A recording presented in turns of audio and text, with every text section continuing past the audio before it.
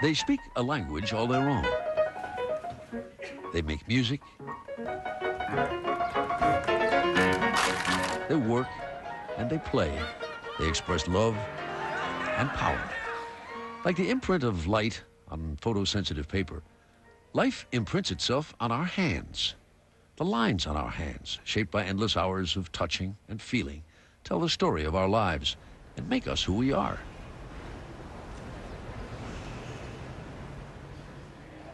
Speaking with Hands, photographs from the Buhl collection, an exhibition at the Guggenheim Museum in New York, tells the tale of the photographer's take on the human hand. The exhibition is the culmination of Henry Buhl's passion for the image of the hand, a passion that began when he first saw Alfred Stieglitz's Hands with Thimble, an elegant photograph of the hands of Georgia O'Keeffe. When I first saw the picture, my heart was just went aflutter. It has some of the most graceful lines in it I'd ever seen.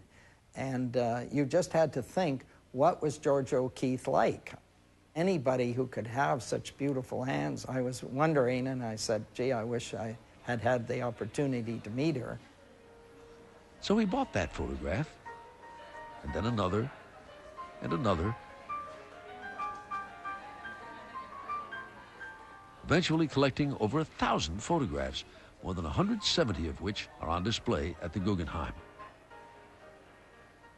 Buhl's collection spans virtually the entire history of photography, from famous hands to his own.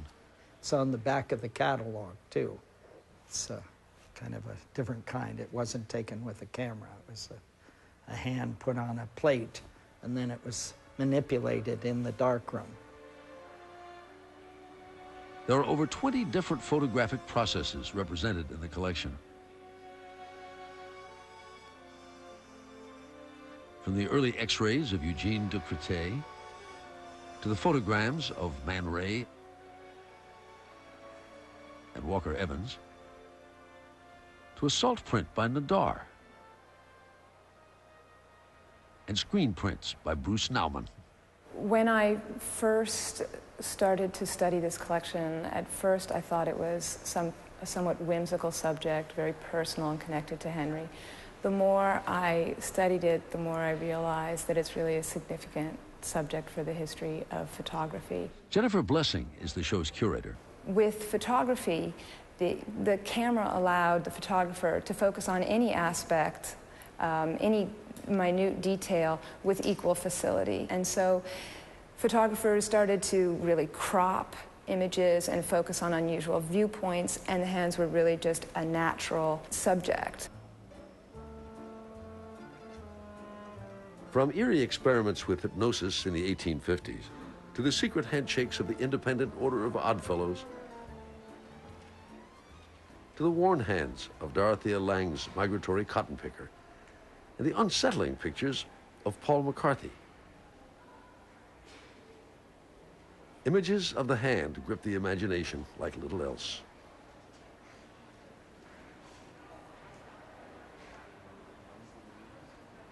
Everyone knows, of course, that babies put their thumbs in their mouth immediately. What's not so well known is that young children, beginning at the age of 6 months, spend most of their waking hours actually looking at their own hands as they manipulate objects. Looking at the hand, first of all. Frank Wilson, a neurologist at the Stanford University Medical Center in California, certainly knows about hands. He has written a book about them. He even reads hands. We have an innate predisposition to use our hands, and we develop a very, very powerful visual attraction to not only our own hands, but to the hands of the people around us. We watch each other's hands. We are innate hand watchers. And we, of course, we like to look at photographs of hands as well.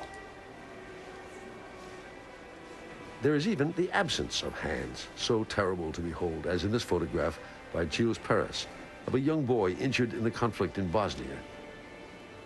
Hands can communicate whimsy, anger, resistance, determination,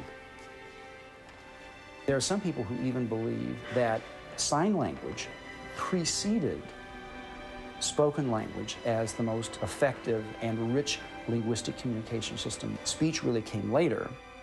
The vocal tract didn't mature until later. We know that. We speak with hands. We shape with hands. We accomplish with hands. And we feel with hands.